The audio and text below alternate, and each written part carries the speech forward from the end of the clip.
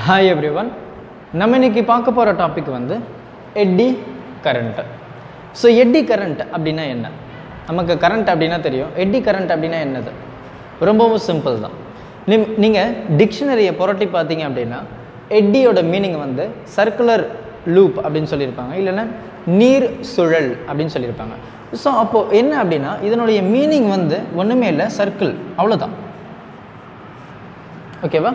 அப்போது எனக்கு எட்டி கரண்ட் அப்படின்னா சர்க்குலர் கரண்ட். ஸோ அப்போ எனக்கு கரண்ட் ப்ரொடியூஸ் ஆகிறது வந்து எனக்கு சர்க்குலர் மூமெண்ட்டில் இருக்கும். ஸோ அதை தான் வந்து நம்ம எட்டி கரண்ட் அப்படின்னு சொல்லுவோம். ஸோ நமக்கு ஃபேரடே லாவோட எலக்ட்ரோ மேக்னெட்டிக் இண்டக்ஷன் நமக்கு தெரியும். என்ன அது சொல்லுது? இப்போது எனக்கு வந்து ஒரு காயில் இருக்குப்பா. இந்த காயிலில் வந்து நான் ஒரு சப்ளை கொடுத்துட்டேன் வச்சுப்போம். ஓகேவா? அப்போது சப்ளை கொடுத்துட்டேன் அப்படின்னா எனக்கு பக்கத்தில் இன்னொரு காயில் இருக்குது.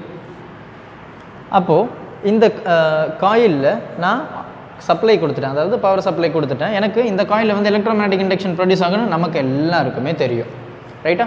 அப்போ இந்த காயிலில் வந்து நான் என்ன பண்ணுறேன் அப்படின்னா கேல்வனோமீட்டரை கனெக்ட் பண்ணிவிட்டு இந்த காயிலை வந்து நான் பக்கத்தில் எடுத்துகிட்டு வரேன். என்ன ஆகும்? இந்த காயில் எனக்கு ப்ரொடியூஸ் ஆகிற மேக்னெட்டிக் ஃபீல்டு வந்து எனக்கு இதில் லிங்க் ஆகி எனக்கு இஎம்எஃப் வந்து ப்ரொடியூஸ் ஆகும். ஸோ அந்த இஎம்எஃப் வந்து கேல்வனோமீட்டரில் நமக்கு இண்டிகேஷன் காமிக்கும், கரெக்டாக? இதை தான் வந்து நம்ம எலக்ட்ரோ மேக்னெட்டிக் இண்டக்ஷன் அப்படின்னு சொல்லியிருப்போம். அப்போது இந்த எட்டி கரண்ட்டில் எலக்ட்ரோ மேக்னெட்டிக் இண்டக்ஷனை பற்றி நம்ம ஏன் பேசுகிறோம்? ரொம்ப சிம்பிள். எனக்கு இந்த காயில் வந்து மேபி எனக்கு ஒயராக இருக்கலாம், இல்லை இந்த மாதிரி எனக்கு காயிலாக இருக்கலாம். அதாவது பவர் சப்ளை கொடுக்கறதுக்கு பக்கத்தில் இருக்கிற காயில் எனக்கு ஒயராகவும் இருக்கலாம், இந்த மாதிரி காயிலாகவும் இருக்கலாம். அப்போ எனக்கு இந்த மாதிரி இருந்தது அப்படின்னா எனக்கு இந்த மேக்னெட்டிக் ஃபீல்டு வந்து எனக்கு இந்த காயிலில் லிங்க் ஆகும்போது இந்த கரண்ட் ஃப்ளோ வந்து இந்த டைரெக்ஷன்ஸில் இருக்கும். அது இண்டிகேட் பண்ணியாச்சு, அதாவது அவுட்புட் இருக்குன்னு வச்சுப்போம். இப்போது எனக்கு வந்து இந்த மாதிரி ஒரு காயில், அந்த காயிலை நம்ம என்ன சொல்கிறோம்? கண்டக்டர் அப்படின்னு சொல்கிறோம். கண்டக்டர் அப்படின்னா என்ன? ஒரு கரண்ட்டை வந்து பாஸ் பண்ணுறத நம்ம கண்டக்டர் சொல்லுவோம். அப்போ அந்த காயிலும் ஒரு கண்டக்டர் தான், கரெக்டாக? இப்போது எனக்கு இந்த மாதிரி ஒரு ஷீட் இருக்குன்னு வச்சுப்போம். எனக்கு இந்த இடத்துல வந்து எனக்கு அவுட்புட் போகிறதுக்கு எதுவுமே இல்லை. உங்களுக்கு புக்கில் டயக்ராம் எப்படி கொடுத்துருப்பாங்க அப்படின்னா நான் அந்த டயக்ராம் மாதிரி வரைகிறேன், ஓகேவா? உங்களுக்கு புக்கில் வந்து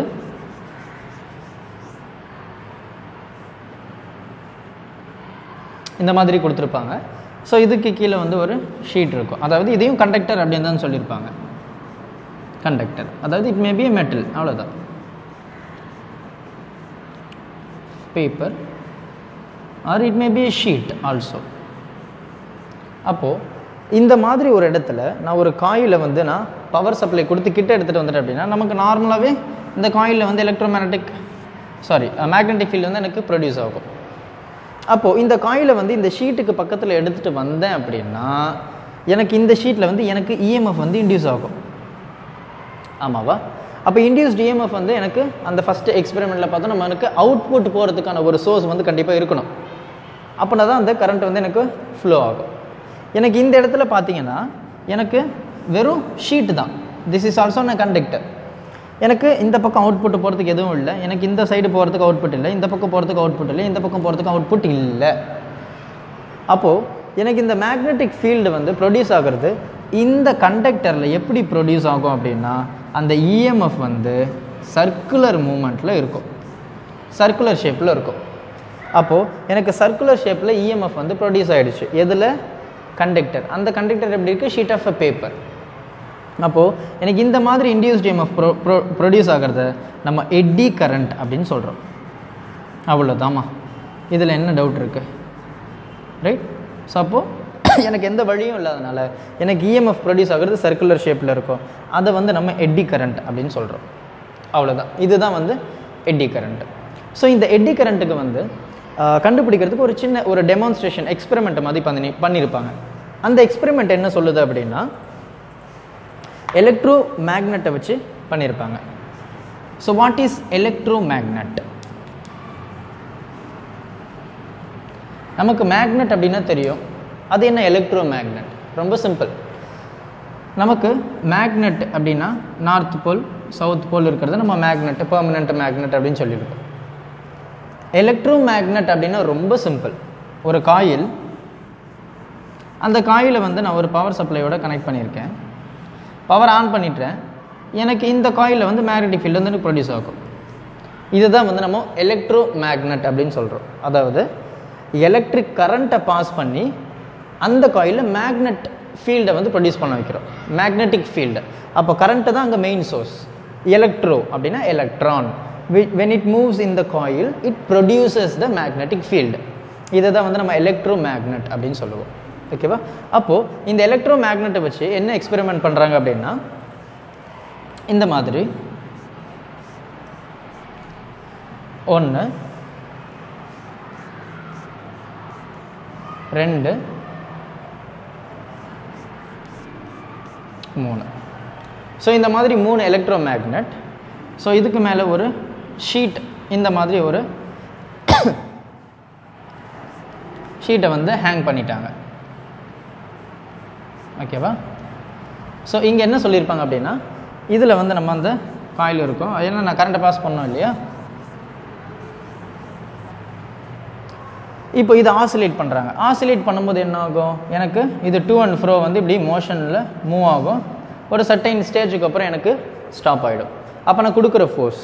இப்போது நான் இங்கே என்ன பண்ணுறேன் அப்படின்னா, நான் பவர் சப்ளை ஆஃப், பவர்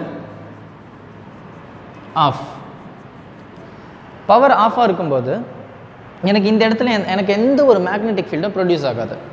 அப்போ எனக்கு மேக்னெட்டிக் ஃபீல்டு ப்ரொடியூஸ் ஆகலை அப்படின்னா, இந்த ஷீட் மாதிரி ஒரு நான் இதை ஹேங் பண்ணியிருக்கேன் இல்லையா, இதை நான் ஆசிலேட் பண்ணும்போது நம்பர் ஆஃப் டர்ன்ஸ் வந்து எனக்கு கவுண்ட் ஆகும். Maybe latest take it is 50 turns, 50 oscillation வச்சுப்போம். இப்போ இந்த இடத்துல அதே எக்ஸ்பெரிமெண்ட்டு, பட் பவரை வந்து நான் ஆன் பண்ணிட்டேன். பவர் ஆன் பண்ணதும் எனக்கு என்ன ஆகும், எனக்கு இதில் மேக்னெட்டிக் ஃபீல்டு வந்து எனக்கு போகும். நான் இதை ஆசிலேட் பண்ணுறேன்.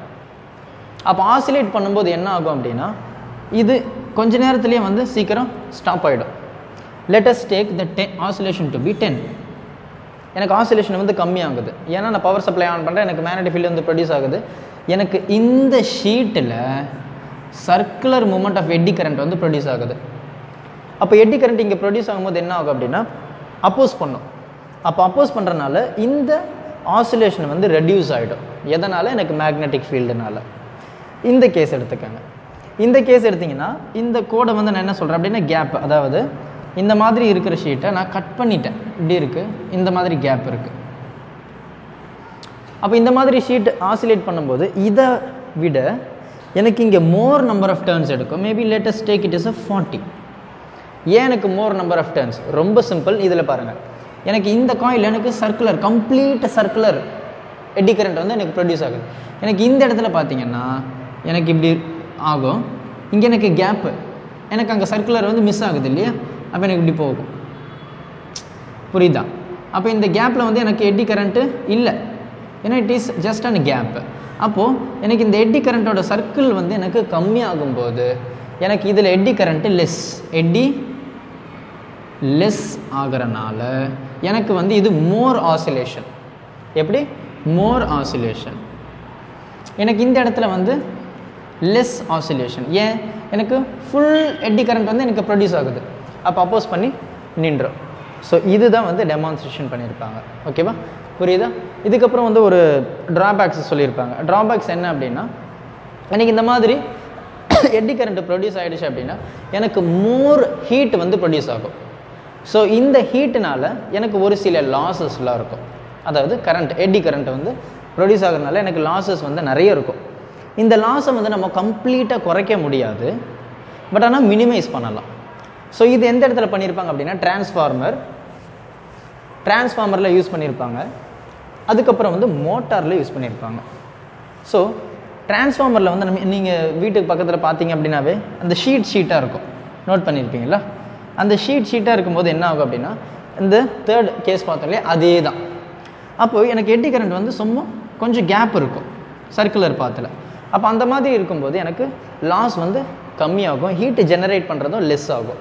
அப்போ எனக்கு லாஸ் வந்து கம்மி. இதை நீங்கள் மோட்டார் எடுத்தீங்க அப்படின்னா இந்த மாதிரி இருக்கும்.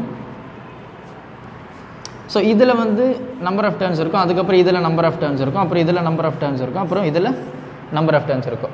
ஸோ இந்த மாதிரி பிரித்து வச்சனால எனக்கு ஹீட்டு வந்து கம்மியாகும், எனக்கு வந்து லாஸ் வந்து கம்மியாகும். ஸோ இதுதான் வந்து இதனுடைய டிராபேக்ஸு. இதை எப்படி மினிமைஸ் பண்ணலாம்? இப்படி தான் இன்சுலேட்டட், அதாவது தனித்தனியாக வந்து பிரித்து வச்சுருப்பாங்க, தனித்தனியாக பிரித்து வச்சுருக்காங்க இல்லையா? அப்போ எனக்கு வந்து ஹீட் ப்ரொடியூஸ் ஆகிறது கம்மியாகும், எனக்கு லாஸும் வந்து மினிமைஸ் பண்ணிடலாம்.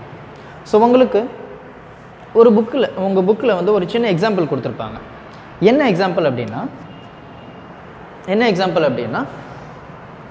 ஒரு 2 ஆப்ஜெக்ட் இருக்குது. ஒன்று வந்து ஸ்டோன் அப்படின்னு சொல்லியிருப்பாங்க, இன்னொரு ஆப்ஜெக்ட் வந்து மெட்டல் அப்படின்னு சொல்லியிருப்பாங்க.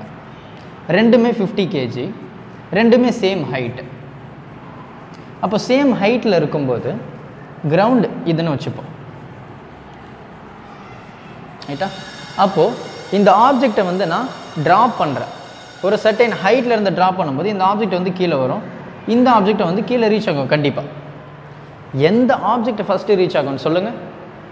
எந்த ஆப்ஜெக்ட் ஃபஸ்ட் ரீச் ஆகும்? ரெண்டுமே சேம் ஆப்ஜெக்ட், சேம் வெயிட், ஆனால் இது ஸ்டோன், இது metal, same height, which will reach first. Obviously stone தான் வந்து எனக்கு முதல்ல ரீச் ஆகும். ஏன் அப்படின்னா நம்ம ஏர்த்தில் வந்து நமக்கு தெரியும் மேக்னெட்டிக் ஃபீல்டு வந்து ப்ரொடியூஸ் ஆகும். அப்போது மேக்னெட்டிக் ஃபீல்டை வந்து ஒரு இடத்துல ப்ரொடியூஸ் ஆகும்போது நான் ஸ்டோன் எடுத்துகிட்டு வந்தேன் அப்படின்னா அங்கே வந்து எனக்கு எந்த ஒரு எட்டி கரண்ட்டும் வந்து எனக்கு ப்ரொடியூஸ் ஆகாது, ஏன்னா it is a stone, it is not a conductor. அப்போ இந்த கேஸில் பார்த்தீங்க அப்படின்னா எனக்கு வந்து எர்த் இருக்குது, அதை சுற்றி மேக்னெட்டிக் ஃபீல்டு ப்ரொடியூஸ் ஆகும். அப்போ இந்த மெட்டல் கிட்ட வர வர வர வர வர என்ன ஆகும் அப்படின்னா magnetic field plus metal, there will be a production of எட்டி. அப்போ எட்டி கரண்ட் ப்ரொடியூஸ் ஆகிறதுனால எனக்கு அப்போஸ் வந்து அதிகமாக இருக்கும். அப்போது ஸ்டோன் வந்து வேகமாக ரீச் ஆகிடும், மெட்டல் வந்து கொஞ்சம் டிலே ஆகும் when compare to stone. So இதுதான் வந்து உங்களுக்கு புக்கில் கொடுத்துருக்க ஒரு சின்ன எக்ஸாம்பிள், ரொம்ப அருமையான எக்ஸாம்பிள், ரைட்டா? ஸோ அண்டர்ஸ்டாண்ட் பண்ணிக்கோங்க, எட்டி கரண்ட்டு இது தான். Thank you. Help others with a smile.